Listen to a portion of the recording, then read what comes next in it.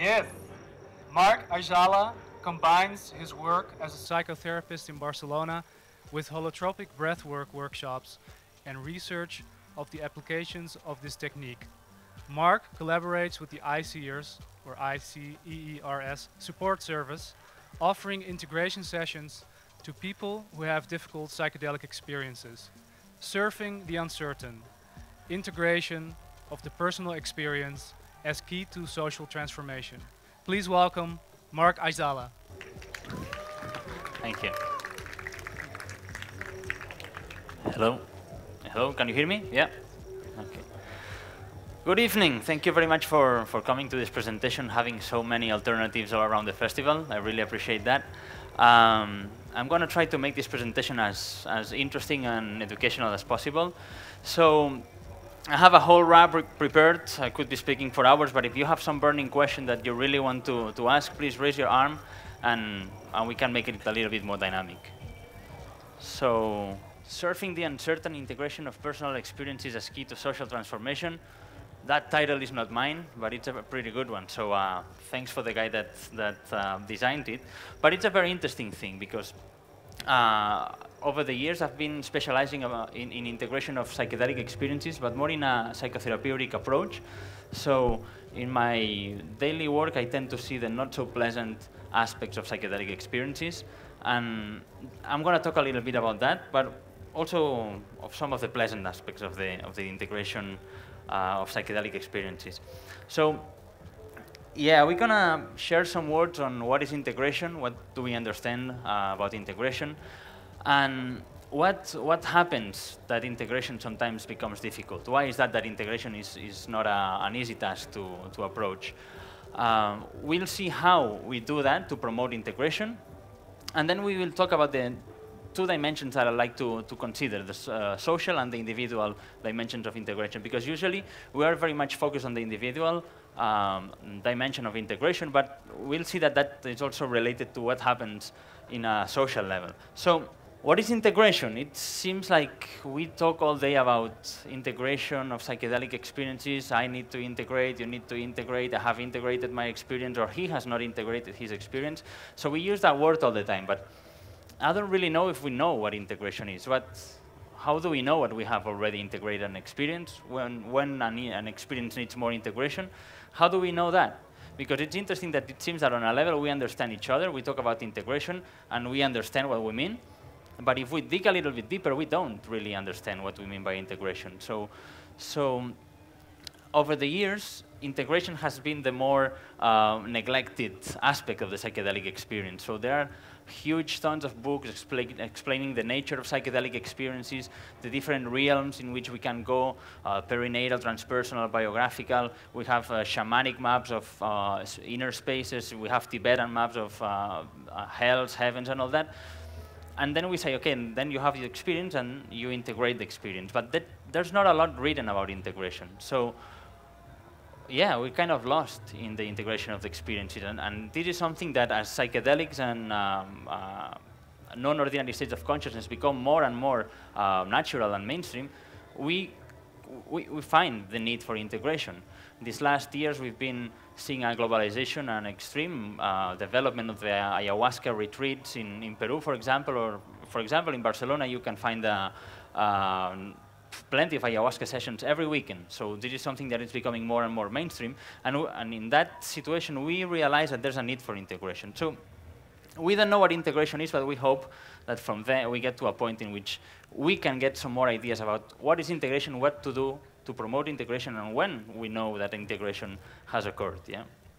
So some metaphors about integration. This is a classic one. Integrating is putting the pieces back together.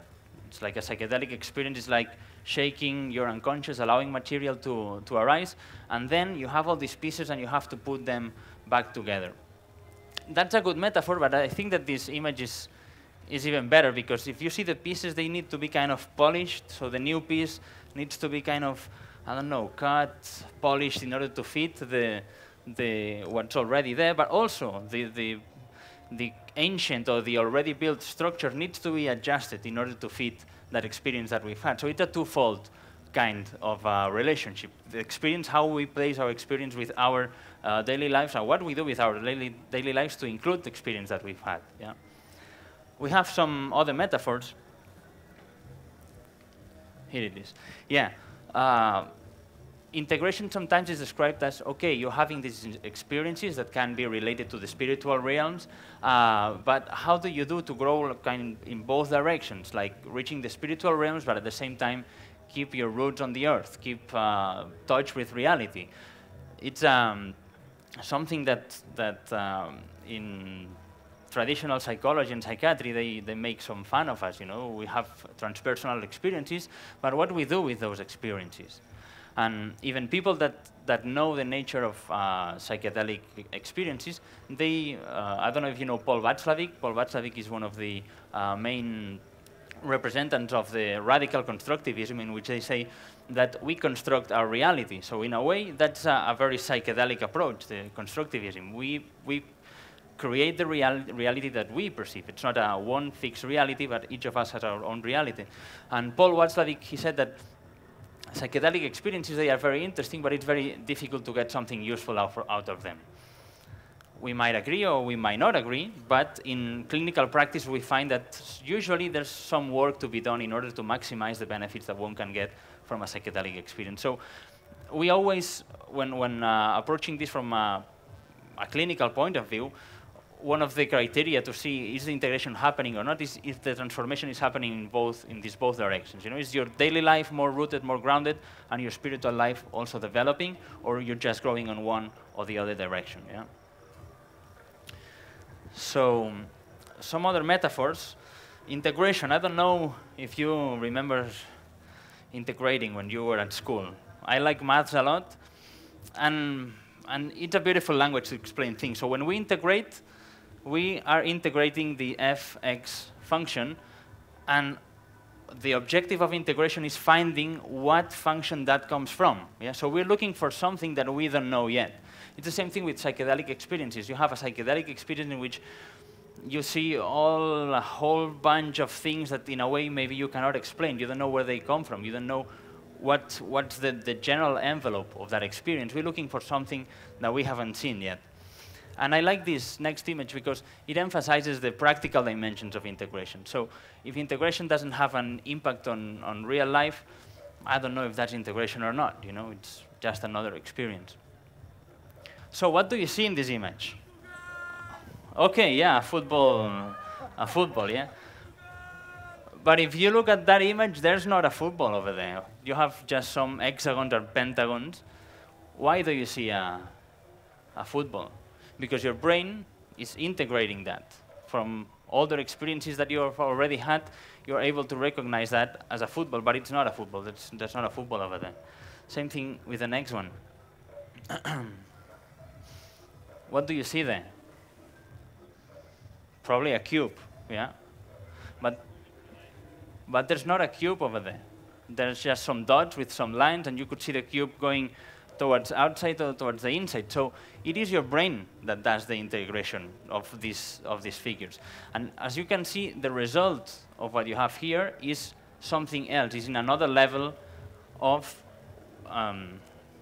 yeah, so I mean, these points here, they cannot create a cube. It's your brain that creates a cube. It's another level of representation. You just see points, and then integration occurs, and you see the cube.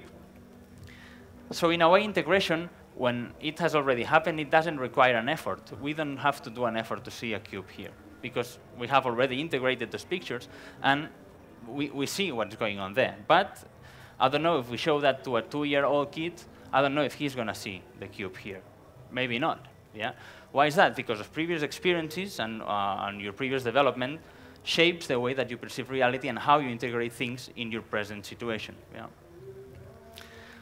So the general overview of the psychedelic experience has been like this for many, many years. Preparation, the session, and integration. So preparation, we know about preparation. We know about the experience itself, like the Boom Festival experience. And then it's assumed that after the experience, there's some integration to be done. But this approach, although it's very, very useful, it has some problems in terms of seeing like separate parts of it. Yeah? So you have first part integration, then second part experience, and third time integration. And reality is that with this approach, we focus the attention on the experience itself, what happens during boom, during your psychedelic experience, during, I don't know, whatever experience you're having. Yeah? But it's very interesting to look at the overlapping spaces. When you go from preparation to the experience, and when you go from the experience to out of the experience, and when you do the integration. So, in a way, this doesn't happen like separated things. It's more like an ongoing process that keeps developing. So, imagine what will happen in Boom. We're just starting the festival now. So, in a way, we are in a liminal stage. We are beginning to enter this new experience. Yeah.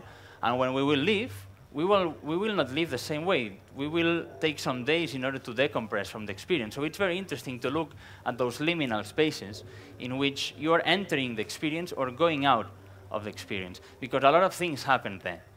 And it's not so clear to separate when the experience finishes and when the experience is still going on.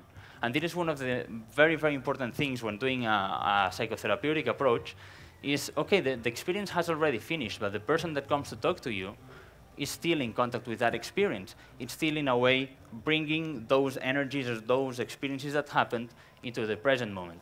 So then comes the question, how do we separate these different parts of the experience? Here in Boom Festival, I don't know how many psychedelic experiences you're going to have, but I remember first time I came here, I had a whole plan. First day, this, second day, this, third day, that, and then things happen along the way. So, okay, maybe 3, 4, 5 different psychedelic experiences inside the whole Boom experience. Does that count as one experience, or 2 experiences, or just the Boom experience? How do we separate that? And if you realize, it's very interesting what happens during those liminal spaces between one experience and the next experience. And that is where the work, I think, can be really done. That's the, like the juicy thing of this metaphor. In a way, I see that as a kind of fractal representation of the process. You're having experiences in the experiences in the experiences. So you have an LSD trip, but when it finishes, you talk with someone, and because of what happened before, you're having some kind of relationship that it's turning something from your inside, and then you work with that. You know, so things are happening all the time. And in the end, it goes to the point in which, what is it? What's the important? The psychedelic experience, the preparation, the integration. In the end, what's the difference of all that? Maybe it's just one thing. It's just we're living and we're having the human experience. So as you see, one can see many levels in this process. And I think it's interesting to pay attention to these details, because it can give us a better way to use these tools and these opportunities as, okay, this is something that's happening, but it's an ongoing process. It's not something that happens, stops, and I forget about that. Yeah. Again, in engineering, they have this signal that is called chirp, and it's a signal that goes, this is what, for example, bats do with their sonar to detect the insects and all that, and it's a signal that goes from a very low frequency, that's the frequency in the lower axis, and that's the intensity in the vertical axis. So it goes from very low frequency, and when you have very low frequency, very low intensity, all the way to very, very high frequency, and as you see, the intensity is low at the same time. This is similar to what happens with these balls that you play, like do tack, tack, tack, tack. You know that? So at the first, the frequency is 0. Then you start and tack, tack, tack, tack, tack, tack, tack, tack, tack, tack, tack, tack, tack. It starts to go faster, faster, faster, and in the end, it stops. But what is the difference between those so fast impacts and when it stops? If you think about that, it's a little bit weird. You know, it goes faster, faster, faster, faster until it stopped. Where's the moment in which that stops? So that's also a metaphor that I like to look about that. And in a way, we will have many psychedelic experiences, many life experiences with friends, lovers, teachers, at work, and all these are waves that are coming. We're just experiencing that the whole time. What's the difference in approach of I don't know, a conflict that you have with a friend or a psychedelic experience? Is there a difference in that? I don't really know. It's just experiences that we're having, yeah? How we use those experiences, how we work with those experiences. That's what integration is about. we all want to have like the ultimate trip. We want to get to enlightenment and really use these tools to free ourselves and to be more happy and to live more fulfilling lives. But sometimes things are not so easy. We start having fun, and then things can get challenging and even dangerous, and sometimes we don't really know where we are ending. So this is a part of integration that makes things a little bit more difficult. Yeah? So when you have a pleasant experience, that's not really a big deal. Usually you have a nice experience, it can end, and then everything has been okay. But what if the experience has not been so nice? What if the surfing experience has become a painful experience? This is something that can happen. And this is something that challenges integration. When these things happen, it's not so easy to integrate experience because we don't want to be in touch with that experience anymore. What we want is just to finish that experience and go to something else, to go back to our old well-being, but we have been through a painful experience. So when we have... Pardon me? This makes you feel alive. Well, sure it hurts. Yeah.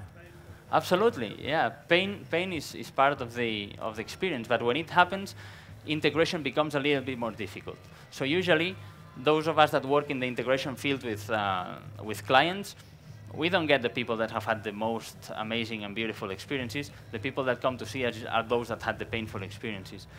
And this is something that usually is what we understand better as integration. Okay, if someone has had a difficult experience and is having problems in going out of the experience, or the symptoms that he felt they are repeating over and over, that's a clear sign that integration has not happened. Yeah, so that's very clear. Okay, if he's suffering after the experience, integration has not occurred. What can be the challenging experiences?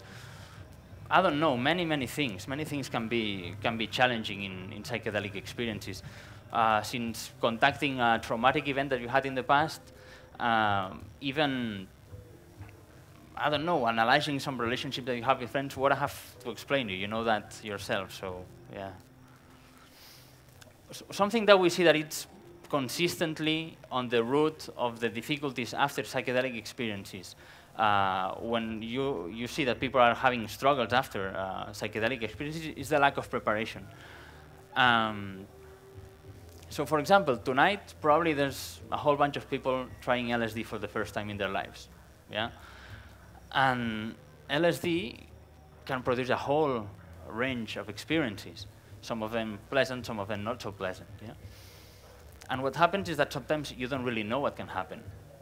Yeah, so you don't know what you're stepping into, and that takes courage. One has to jump onto the unknown, and what you encounter there sometimes is a mystery.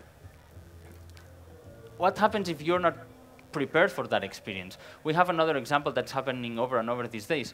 The globalization of ayahuasca has made that ayahuasca is sold as something that you take and it will cure you. Yeah, it's following this medical system. Take ayahuasca, this is a medicine. If you take ayahuasca, you drink enough, or you drink with me, you're going to feel better, you're going to be cured.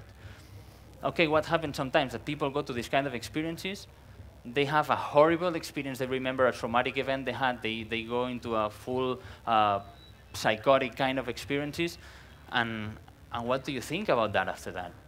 If I take a medicine that it's supposed to be curing me with a guy that does sessions and is healing people, and I have this this terrible experience, that means that there's something wrong in me. Because I've taken a medicine, and I'm having not normal reactions, so it's me, the one that's wrong. And this might seem a silly thing for those of us that have experience and maybe have read books about challenging experiences and know this process of encountering your own demons and your own darkness, but this is not what a lot of people know when they first step into a psychedelic experience. So then, if that happens, you look for help. What has happened to me? Yeah? And in these cases, people have real problems after the experience. It's not just I've had a bad trip. It's that they go home, they cannot be in darkness, they cannot turn the lights of their place, they don't want to be alone, they have sudden panic attacks. I mean, this becomes something very incapacitating. And what do you do with that? You need to do something with that. But again, it's not only the the traumatic experiences that can raise a challenge for integration. So I think it was, Leo Zeff, that pioneered in psychedelic therapy. He said that the way that he did the LSD sessions and the LSD therapy was quite peculiar, and that he had clients coming that had done LSD for more than 100 times, more than 100 times. And when they did the LSD experience with him, they said, I had never had an experience like this. Now I understand something else. I've gone a deeper level into my experience. Stan Grof said the same thing. He had patients he was working with, and maybe they had 5, 6, 7, 8 psychedelic experiences, and they kind of took a lot from the experience. But he says that there's people that have taken LSD hundreds of times, and they still have not started to confront with their own things. They not started like an inner journey. It's more been like an amazing experience, but not really a transformational journey. So this can be also with due to the lack of preparation. What are you expecting from the experience? What do you want the experience to give you? What is your intention when you're going into that experience? That has a lot to do with what will happen in the experience and how will you process it after it has happened. So the better preparation you have for the experience, the most likely is the experience to be nice and pleasant, and the most likely is the integration to be smooth and easy. The less preparation you have, the more work you'll have to do afterwards. Well, we've talked a little bit about difficult experiences. When one sees a difficult experience that has not been properly handled during the session, it's a sad thing to see, because you see someone that has gone to a retreat, they had a horrible experience, they come back and they spend weeks and months with panic attacks, and it's really, really terrible to see, because they went there for healing. They wanted to heal something. It's not that they went only for fun. They looked for someone who could heal them, and they end up with different problems that they were not expecting from the beginning. So, reliving traumatic events is one of the main situations in which this kind of difficult experiences can happen, but also experiences of death and rebirth, if you don't know that can happen. Experiences in which, like really immersive transpersonal experiences, people contacting with entities or energies, or discovering like these energies moving around, which does not belong to the belief system, and they have a conflict with that. And this can be a source of suffering. Basically, a suffering that it's a physical suffering. They cannot sleep, they have panic attacks, they have problems with relationships with the family want them institutionalized, they cannot go to work. I mean, this can be very incapacitating. So it's a sad thing to see. And most of the times when this happens is due to a lack of preparation, a difficult experience, but then the not so good handling of the experience itself. During the session, if the experience is not supported in a proper way, then it becomes much more difficult to integrate, which takes us to the next thing. The setting and who you do the experience with has an incredible impact on the outcome of the experience. Sadly, it's more and more common to hear of people complaining about the places that they've gone to drink ayahuasca, for example. Most of the clients that I get, they come from the ayahuasca community, so sometimes they complain about the behavior of the shaman, the behavior of the facilitator. Sometimes things happen during the sessions that they should not happen at all. So, for example, there was this woman from New York that he said that he had a kind of a client-therapist relationship with a guy that he called himself a shaman and was offering retreats in Peru. So he told her that in order to really go through her healing, which had to do with sexual abuse, she needed to go to Peru with him and spend 3 weeks or a month doing ayahuasca sessions with him. This woman didn't know the ayahuasca community. She had never been in touch with other groups. So, okay, if your therapist says that, you do what your therapist says because you trust your therapist. She went alone with him to Peru, and then she started having so powerful experiences. He was trying to sexually interact with her during the experiences and afterwards, and giving her kind of weird feedback. No, but you really need to have sex with me because that is gonna improve your self-confidence or whatever. You know, these kind of things that should never happen, that is happening, and the person at that moment doesn't know that that is not appropriate because has a trusting relationship with this person. This is kind of an extreme case, but this is happening in different levels pretty often. Facilitators that they are not so prepared to run sessions, and they run sessions because it's good business. I mean, it's very good business to do sessions nowadays. But also it can happen the other way around. You know, you go to a retreat, and this is also a real case. You have a really wonderful experience, heart opening, you feel connection with your peers and the people that attended the workshop, and all of a sudden you find your soulmate in that retreat. You know, you find a person in which you connect a lot, you share a lot of your experiences, you see that you have a real connection, that your lives have been pretty similar, and all of a sudden it seems that that's the person that you want to have a relationship with. And you go back home, and due to this experience that you've had, that it's so enlightening and so powerful, you decide to leave your wife or your husband, yeah? And a month after that, you realize that that was not exactly what you needed. And then you have the problem of having left a relationship, the experience that you had with ayahuasca, which doesn't make really sense into your reality. And then what you do? Then you look for help, yeah? And these are real cases, and how do you help a person that is in such situation? That's not about the ayahuasca anymore. It's about life decisions that they've taken because of that experience, that they probably didn't give enough time for it to settle down and to integrate in a way. So, yeah, the setting and the facilitation can be elements that add some challenges to the integration process. Then what we do in order to provide integration, how do we facilitate that integration happens? Thank you. Okay, I'm going to talk about two examples. First off, probably you've heard this over and over today here in Liminal village. Here at Boom, we have which I feel is a very professional service to provide a safe space for those having challenging experiences that can be related to psychedelics, but also it can be spontaneous experiences that happened during the festival. So what do we do here? What we try to provide here is a space in which people can really go through the experience. So it's not because you're encountering something difficult in your experience that it's something wrong in your experience. Probably, if there's something challenging in your experience, what you need is a space in which you can go through that, in which you can allow yourself to feel that and process that experience. Because we've seen for many, many years, and the pioneers said that already, that the fastest way to overcome a challenging situation is to really go into that, to really allow yourself to feel the experience, process those emotions, those memories, those thoughts, or whatever it is, and then you can move forward. Then you can go to another thing. But usually when one encounters such challenging experiences, there's a resistance. We don't want to go into that. So it's not that a cosmicer, we say, no, you need to go and experience this pain or remember this traumatic event or whatever. No, but this is already happening.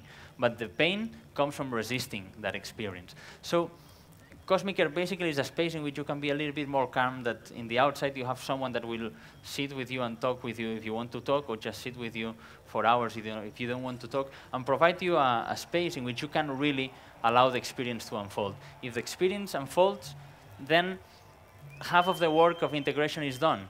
If the experience can finish and allow itself to really process, it's strange that one will find a lot of difficulties afterwards. You know, so the first aid approach to this kind of experiences and to facilitate the integration is to really allow the experience to complete itself.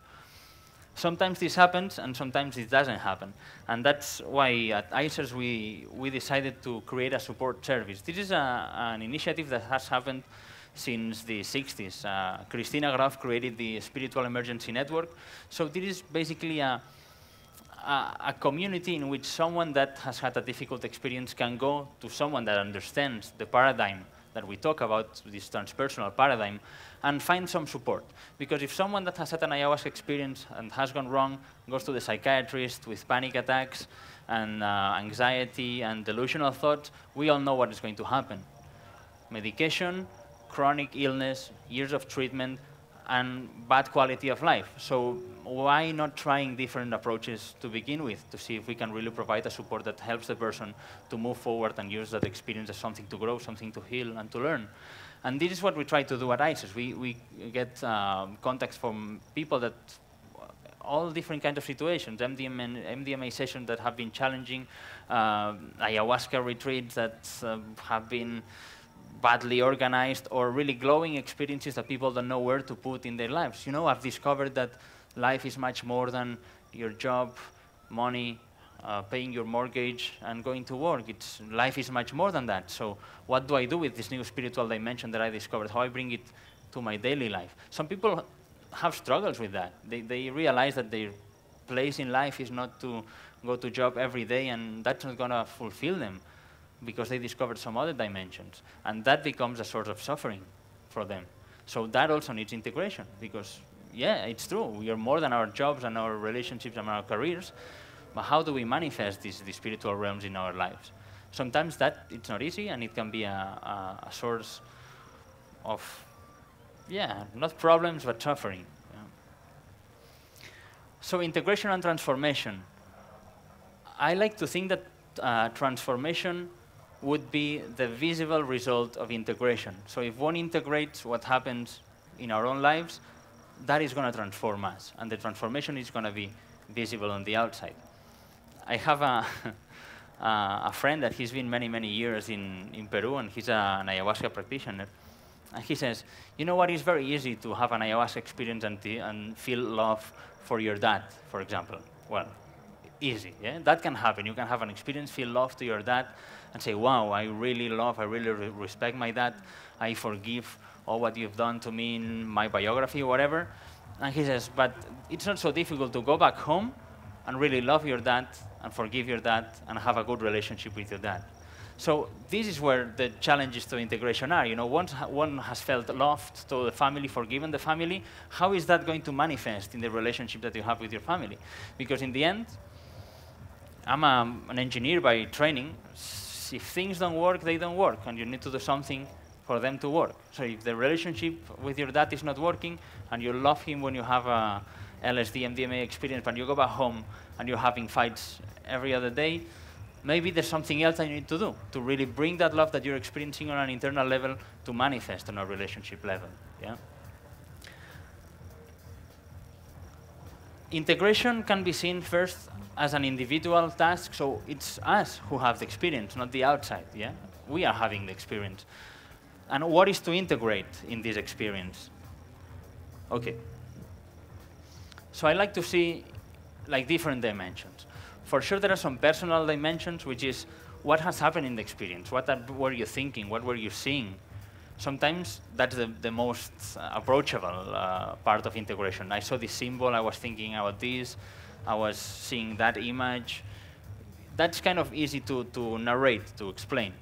But what emotions were you feeling? Did you allow yourself to feel those emotions? Were you feeling, if you feel happy, that's very easy, but if you won't feel sad or angry, that maybe it's a little bit challenging. If one contacts with sadness and realizes, you know what, deep inside of me, I am sad. And that is true. You realize that in your daily life. Yeah. What about your physical body? Sometimes some experiences can be very physical. The body wants to express the experience. The body wants to move and release some energies that are happening through the body. I have a very good friend and mentor that she's a trauma therapist, and she says that trauma has an emotional and a cognitive part, but it has also a body part. And actually, we heal trauma through body. Trauma is embodied. It stays in our body when we have a trauma. So the body is also something to think about when thinking about integration. And also then, the spiritual dimension. So how does your psychedelic experiences influence your spiritual approach to life, or not? Maybe you discover that you don't want to have a spiritual approach to life, which is spiritual in its own way. And the behavior, okay, all this that happens, does it manifest in a way that other people can see that? Maybe yes, maybe it doesn't, yeah? So we have some individual dimensions of integration, but I don't know if you read Kafka's book, The Metamorphose. So this book is about a guy that one day he wakes up and he has become a bug, yeah? So he's completely transformed on the outside. He's become a bug, but the first thought that he has when he wakes up is, I have to go to work. I'm going to be late for work. And then all the first part of the book is his struggle to get out of bed and going to the door, trying to find his clothes, thinking, but what are they going to think when they realize that I've become a bug? So this guy, something has changed in this guy, but he's still the same person that was before. You see the shadow of this guy, that is still a guy, you know? So in a way, he has not changed. He has not integrated his new reality. He's become a bug, but he's thinking as a man, and he wants to relate with his family as a bug. In a way, all his worries are the original worries that he had, but only changed but because of the body that he's having now, but he hasn't changed at all on the inside. What are some challenges that we have in individual dimensions of integration? Okay, this is, has been discussed over and over in literature. The spiritual bypass, this is what traditional psychologists usually say to us. You know, you focus on the spiritual and you forget the personal and the interrelationship, the relationship aspects of it. Well, it's true. Sometimes it happens. There's a really, really beautiful conflict or story in this regard. I don't know if you know Jack Kornfield and Joseph Goldstein. They are two meditation teachers that they worked very close together for some years. And at some point, they decided to split because their schools were completely different. So Jack Goldstein, he thought he belongs to a school, a very kind of strict school, that says that the only important thing is liberation. So one should focus on liberation. Meditate until you attain liberation, and that's what you need to focus on. Not the rest, liberation. You just go to that. Jack Kornfield, on the other hand, he realized that some of his students could not focus on liberation because they were worried by the relationships they had with their mom, by my income, or the job that I have, it doesn't suit me, or having this conflict or whatever. So he started realizing that he needed to do some other work that was not only focusing on liberation. So in a way, Joseph Goldstein would be the professional spiritual bypasser, but that's a school that in the East, it's completely respected. You focus on liberation, and that's the only thing that matters. And if you attain that, the path is cleared. You go directly to nirvana, so why focusing on other things? That's a very respectable approach. Truth is that we Westerners usually go to work, have partners, kids, parents, and we need to worry about these other things. So if our spiritual experiences with psychedelics are taking our attention out of the places that we need to put attention on, then we are bypassing some things, and that's a pity because we could use those experiences to really improve that. Ego inflation, this is something that's been commented over and over and over. What I think most important of ego inflation is not to go around spotting inflated egos. Oh, you know, he's such an inflated ego. It's the other way around, you know, spot ourselves. Am I becoming over-optimistic about my own development? I'm above already, I know everything. I've become enlightened already. So ego inflation is something more to look on oneself than to look around, yeah? And some other sneaky challenges that I found in my professional practice is people that, through these transpersonal experiences, their belief system changes so much that in a way it becomes detached from consensual reality. So people, for example, I'm thinking of a case, a woman that was drinking ayahuasca like maybe 20 times in 5 months, something like that. So she was drinking pretty often because she suffered from anxiety and some social phobia, and she thought that ayahuasca could help her, which could happen. So she decided to go all the way and drink as much ayahuasca as she could to really overcome that. But on the way, what happened is that her fears, her interests, and her problems faded to another dimension. So she started becoming more interested in the entities that are not visible, the energies around, spirits around, possession states, alien connection, which is very respectable, but took the focus away of what she initially was worried about. And then it became a problem because all her reality was based on that. So then she would go on the metro and say, you know, I was looking at a man, and he looked at me, and we had this connection, and I knew that he knew that what I was thinking, you know. So this is something that had not happened before to her, and it's happening now because of this other dimension opening too fast for her to process, you know. So it is a danger that we have with psychedelics to lose contact with consensual reality. And there have to be pioneers that are really far out, expanding the horizon of what is possible and what we need to pay attention to, of course. I know that that's not my role. I mean, I'm a quite normal guy that I like to be in society and adapted to society. And this is the challenge that we have. When we're talking about integration, is how we bring those experiences that are so far out in our daily experience, our daily lives. You know, how we make this connection between these worlds that can look a little bit different. Yeah, I put this image because it's a good idea of how these experiences can be solved. Who doesn't want to be a hippie with this wonderful band, this nice guitar, these two beautiful girls? That's showing only the beautiful side of one thing, but at the same time, it's kind of a superficial part of it. I mean, I'm sure that this van has no petrol and that these guys are not friends each other. You know, that's what happens probably in reality. But yeah, we sometimes like to see this superficial and not going to the deep part of it. And there was this other guy.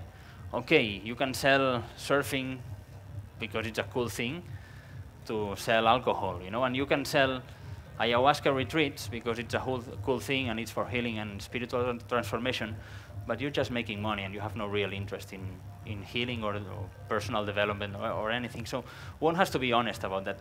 And it's not that I find anything wrong with using surfing to sell alcohol, but one needs to know what is happening there. I mean, this is what we're doing. Okay, so this is what we're doing.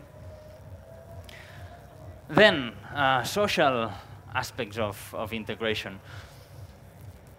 A lot of the times that we have problems in integrating an experience is because of our environment. In the shamanic tradition, for example, if we talk about integration, they will probably laugh at us. There's no integration in shamanic traditions. Why there's no integration? Because it is not needed. It's already integrated in their experience. So you go, you drink ayahuasca, you have your dreams, as some of the traditions call them, and then you explain it to your family. No, I took ayahuasca, I saw this, I saw that, I have to do this, I have to do that, or I have this spirit and that the shaman took it away from me and now it's okay. That is already integrated, so there's no need to talk about integration. But what happens when we Westerners go to another cosmovision and try to adapt our integration to their integration and make sense out of it? This is something that can be really, really difficult. Same thing that happened with Gregor Samsa in the Metamorphose. In the whole book, he didn't change at all. He wanted to go to work and relate to his family, and family changed. If you've read the book, you will remember that the sister of Gregor Samsa, she was a very shy girl and kind of very pacific. And through the book, she becomes another person because that guy has become a bug, you know, and he becomes more assertive, even aggressive. Parents, they also change the behavior they had towards the son. So that's the one that looks that has transformed. He doesn't change at all. It's the family that has changed.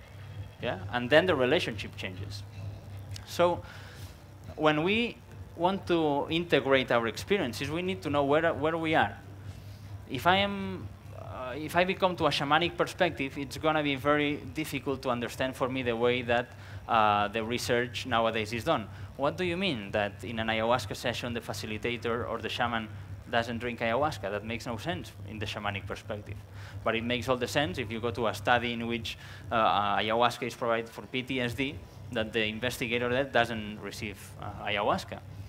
So you need to make some sense out of it. And some people, they have difficulties of that for very good reasons. If you are born in a Catholic family and go to Santo Daime, maybe you can understand what the saints are about, Jesus Christ and all that, but what if you go to a yoga retreat and they talk about chakras, and then you have Jesus, chakras, and the different cosmovisions can raise challenges to integration. So if you belong to one tradition and try to stick to another one, is a sort of challenges sometimes. So there are some of the different approaches that we have nowadays to use psychedelics and to get healing from psychedelics. But we mix them, and it's not that they are that separated. We mix them, and in a way we need to find the mixture that works well for us. We need to find, as Paul Václavic said, we need to find the narrative that makes sense for us. How do I explain my own reality? What's the meaning of the experience that I'm having to me? Because in the end, I am in contact with society, so I need to juggle with that. I need to adapt my internal explanation with the external explanation that society is giving and find a point in which that makes sense in my relationship to society. Yeah, because we talk about transformation of society through psychedelics. And I think that this is already happening, whether we want it or not. Psychedelics are back on the mainstream. There are many studies about the MDMA potential for PTSD and many other things. So this is already happening. Yeah. In this environment we are now, so let me start over. The scientists, they found a language and a method to convey the message that they want to convey to general society. They talk about results, the decreasing of symptoms. They do not talk about, for example, the ecological implications of having a psychedelic experience, because that is not what probably society wants to hear from them. So scientists, they found a way to convey the message that psychedelics used in a certain way then can be very useful. And society is accepting that already. So in a way, psychedelics are already starting to be integrated in the mainstream. There are studies that cost thousands of dollars that are happening already. So this is a reality. Okay, the context we are in now, it's a little bit more difficult to integrate. Yeah, how do we explain to society what do we do here? How does this affect society? I think in the end, it's not such a big deal, because whether we want it or not, we are society already. So we are part of the human race and the human beings on the planet. So what we do is affecting what is happening on the outside. And it's easy to, I mean, the relationship that get created in Boom, for example. I've been coming here for several years now, and I have some friends that I only see once every 2 years when I come here to the festival. But the relationship that we created is a good bonding. We have a good relationship. We feel part of a tribe, part of a family. We feel this connection. Yeah. So we are in a way connected to a lot of people here. In a way, there's respect in this festival for individual difference and collective gatherings and spiritual exploration in whatever way you want to do that. So this already exists. And we want to integrate that into the mainstream. We want to integrate that in our jobs. We want to integrate that in our families. And in the end, we need to reach a point in we also integrate with things that we might feel very disintegrated with. Drug policies, governments, geopolitics. We also need to integrate to that. You know, if we're talking about integration, if psychedelics are integrated into society, they're going to become mainstream. That's going to become the regular thing. And actually, this is what we're looking for. So how do we make these bridges so this happens? What do we do? What do you do as an individual to really bring what you discover in these transpersonal realities into this society, into this world? How does it affect your life and your well-being and the well-being of the others around you? Yeah?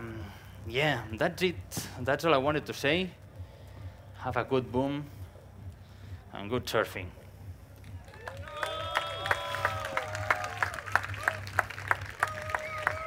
Questions? Yeah.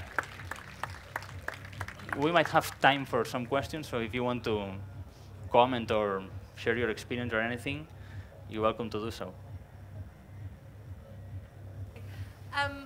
You were talking at the end about the impact of resistance.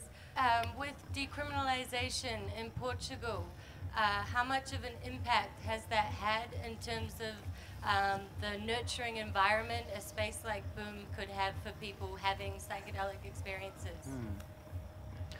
Well, I think that it has had an incredible impact. I'm no expert on this field, but to begin with such policies, you can implement harm reduction services. You can do drug analysis and you can do cosmic care service, like supporting the difficult experiences. In a way, you're acknowledging that there's drug use in society and that's going to happen forever. You know, this is not going to change. So the fact that one understands, okay, there's drug use, let's decriminalize that, it allows to work in a more calmer way. You know, we don't need to hide, as the friends from the Zendo project need to do at Burning Man. We don't need to hide that there's drug use here. and people that come to Cosmicer, they've probably been using drugs. So in a way, that makes our job much, much easier. And when you can work with confidence, you can develop much more more resources and more tools. So I think that decriminalization, at least to me, what helps me is to work and not have to worry about things that do not belong to my work. Because if I have to have to worry about drug policy, and if I'm doing an illegal thing, I cannot really develop my skills in what I'm really good at. I cannot do anything about policy, but maybe I can do something with the person I'm sitting with. So I think that had an incredible impact, and that's why changing drug policies can have an incredible impact, because it allows a whole bunch of people to start working in fields that they would not work otherwise. I don't know if I'm answering your question with that. I have a question about the ayahuasca experiences. Yeah. I've been to several, and I'm just wondering how real are these other dimensions that I heard people talk about, like aliens and reptiles and everything. How real are these? Yeah, thank you very much for that question. That's a hard one, but it's a very, very important one at the same time. I do not have an answer for that, and I don't think that there is an answer for that. What is true is that for the people that experience that, that is real. And then, from my approach, since I am a psychotherapist and I have a practical approach, for the clinical implications, that doesn't really matter, if that is real or not. And at the same time, as a radical constructivist, what is reality? Reality is something that we are building, actually. Reality, it's built because of us. If we didn't have ears to hear sounds, would sound exist? Like these Zen koans and all that. So I think this is a very interesting question that can be answered from different fields. So if one was a philosopher, we can go into the real reality of that, though these planes exist or not. This is not the field I come from, so I take this more practical approach. This person is feeling this. How can we use this for the well-being of this person? How do we work with the material that the person is bringing to really move forward? And that I know that that's cheating, but that makes my work a little bit easier. Yeah, so I'm sorry that I cannot answer your question that specifically. What is real is that many traditions talk about that. So if you go to the Hindu tradition and yoga, they talk about the subtle bodies. If you go to the Tibetan tradition, they talk about these experiences out of body and going through the bardos. If you go to many other traditions, they talk about energy. So this is something that belongs to the human experience. So in that sense, let's take it as another part of reality, whatever that is. I was wondering if you have any quick guidelines to help people in general, guide them to proper preparation for using psychedelics? Is your perspective from a cosmic care specialist, for example? Yeah, I would say that just stick to the basics. If we're talking about psychedelics, that would be the same thing if we were talking about holotropic breathwork, or I don't know, Kundalini yoga, or fasting, or inipis, or any practice that can alter consciousness or bring you into non-ordinary states of consciousness. Know what you're doing. If you are taking a psychedelic, which psychedelic you're taking, which dose are you taking, what are the expected effects of that psychedelic? Yeah, I think it's very, very important also to know the kind of experiences that can happen, at least to have a sort of map of where can I go if I take this substance. I'm more familiar with Stanislav Grof's map, in which he talks about sensorial experiences, biographical experiences, perinatal, and transpersonal experiences. And that's a way to kind of chart the experience. So when you find yourself in a really powerful experience, at least you know that, okay, I remember that at some point this was possible. This helps a lot. This is a beautiful thing that happens sometimes at Cosmicer. You have someone coming and what they say is, you know what, I'm dying, I'm disappearing, I feel like I'm melting on the ground.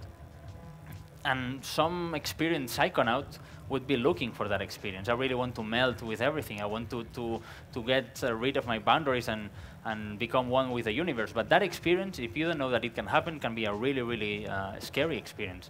So then, you give context to the person. You know, this is something that can happen. Many mystics have gone through that experience, and even it's something that some people look forward because it's they connect to something greater than them. Then that changes, and maybe they can allow themselves to experience that. You know, so knowing what can happen in any map that is useful for you, it's a very good preparation. And especially deciding the set and setting. Who are you going to have the experience with, and where are you going to have the experience with? I mean, these are basic things that we've been talking over and over and over, but since the globalization of psychedelics, we're kind of forgetting that, you know? So 20 years ago, if you wanted to drink ayahuasca, you could not go in the internet and say, ayahuasca Barcelona. Now you can do that, and you can go to an ayahuasca session without having read anything about ayahuasca before. While 20 years ago, maybe you had to go to Peru. I mean, you had to have a powerful interest to do that, you know. So that's part of the preparation. Thank you. If we have time for more, there was a hand here. I was wondering, you were talking about the help of integration during an experience in cosmic care, but how do you go about integrating an experience after the experience has been finished? If somebody like finished the trip and still has troubles with it, how do you integrate at that stage? Okay, I think that here we have to make the differentiation between two cases. If you finished your experience and you feel okay about that, and you're having no special anxiety about what happened in the experience, you can do whatever you want to integrate the experience, and the worst that can happen is that we lose an opportunity to heal and to grow. You know, you just forget what happened. There's this sentence from the 60s, you know, that the psychedelic experience, it shows you the truth about the universe, but when you wake up next morning, you forgot about that. And that's a little bit like that, you know. So integration is trying to remember that and trying to put that into practice. So if you had no problems during the experience, paint, draw, talk about that, share your experience, be in contact with that, you know, see what experience is asking you to do, to manifest in physical reality. If you have had problems during experience and you're experiencing symptoms after that, then another approach has to be taken. Usually, in such cases, therapy is very, very helpful. So in my practice, I see people and I do like talking therapy, and I also do holotropic breathwork, which is another version of an unordinary state of consciousness that in a way allows you to go back to the experience that you had and process it and go through the experience, because the holotropic breathwork environment is very, very supportive. It's like maximum care for the person. So some people find that that is helpful for allowing the experience to unfold or continue with the experience. So yeah, the basics of integration are the same in all the cases, but some cases present some challenges, not because the nature of the experience itself, but what the symptoms that the person is having after that. For example, someone that is having anxiety because they relived a trauma that they didn't know about in their ayahuasca sessions, you cannot start doing the integration with the traumatic event. You have to start dealing with the anxiety, with the depression, with the panic attacks, with the loss of sleep. You know, you need to start there, because if you don't stabilize that, you cannot go work with that. So, well, I'm getting into more technicalities of the intervention, but the idea is this. I don't know if I answered your question. Yes, thank you. Thank you. So you mentioned that, Sorry. You mentioned that for a lot of people it might be the first time taking LSD at Boom. Yeah. And how suitable do you think that Boom Festival is for a first-time LSD experience? And if you think it might be not this more suitable experience, considering the kind of context it is, what kind of preparation would you suggest to specifically in this context have still a good trip on the first time? Okay. The good thing about people taking LSD for the first time is that usually they are young. Young people can overcome everything, you know? So they have the most terrible experiences, and you know how, but they overcome that. That said, I think that Boom is an amazing setting to have a psychedelic experience. You have nature, you have a community that is not going to look weird to you if you're staring at the glass for half an hour, you know? You can have thousands of people walking around and no one is going to bother you. Try to do that in a club. It's going to be a different story. So in that sense, it's a very, very good setting. You have natural beauty, you have art, you have many alternatives in which you can enjoy the experience. So it's a fantastic setting.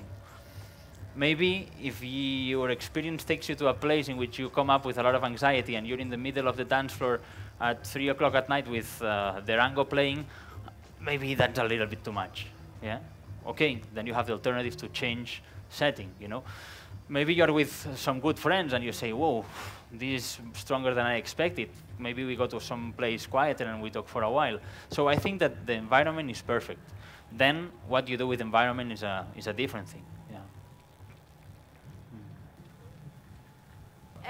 I would like to ask you, because I kind of perceive, it's my first time at Boom, but I kind of perceive that there is this kind of encouragement of trying drugs, on having this trip or like consciousness raising and changing through drugs.